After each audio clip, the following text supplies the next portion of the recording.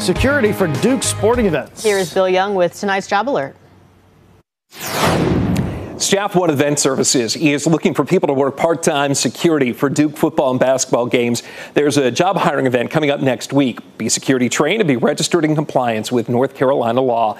Be good with people and be able to keep tabs on your surroundings. That way you can report any kind of potential risk. Be at least 18, and you cannot have a criminal conviction for assault or theft. The pay is $15 to $17 an hour. Expect to work anywhere from 8 to 16 hours a week. The job fair is happening at Staff-1 Event Office, 2828 Pickett Road in Durham, from 9 until noon on the 21st. If you want some more information or maybe to apply in advance, head to CBS17.com, click that news tab, and scroll over to Job Alert. With your Job Alert, I'm Bill Young, CBS 17 News.